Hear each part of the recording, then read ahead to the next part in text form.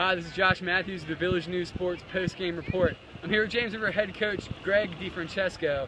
River had a good game tonight, winning the Coal Bowl for the second straight year. Greg, talk about your team's performance, especially on defense.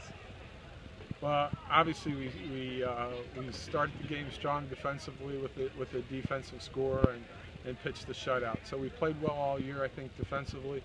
Our guys have played tough flying around. We're very, very pleased and happy with them tonight.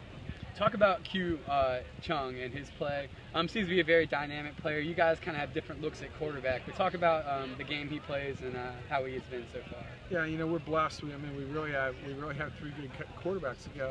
Garrett Lucas, who played there at the end, number 9, started 6 games for us last year with Q at tailback while Cameron Green was recovering from a broken leg. And now, you know, we've got Q running some of the option stuff and the zone read stuff for us, which gives us a weapon. Cameron comes in, has the things he can do, and Garrett can come in and manage the offense too. So we're very fortunate when we do that. We can move Q to some different places, and he can be a weapon anywhere in the backfield, running at tailback, get him out in the slot, and run down the field. I think he had catches tonight. I think he had carries. He had throws for completions. And, you know, we want to be able to have that multiple threat with him and use all our weapons. Right, and 2 touchdowns on the ground and 1 through the air. James River 2-3 this year.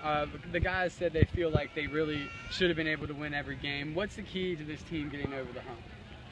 Well, you know, what we've just got to stick together. We got to continue to battle. You know, we lost two heartbreakers in the 4th quarter. Over at Freeman, we had a final drive loss. It's 2013, and on 4th down at the end of the game, we were stopped on the 2-yard line. We took a 7-0 lead into the 4th quarter against Monacan and had 2 long snaps sail over a punter's head in our own territory, gave them short fields, and lost 14-7. So we'd love to have those back. We can't get them back. We went down to Bird, played hard, had a 65-yard 11-play drive to start the game. I don't know that too many people do that against them, so it shows our capability.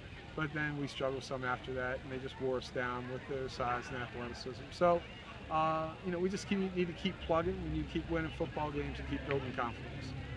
Great. Well, this has been the Village News Sports Post-Game interview with James River head coach Greg DeFrancesco.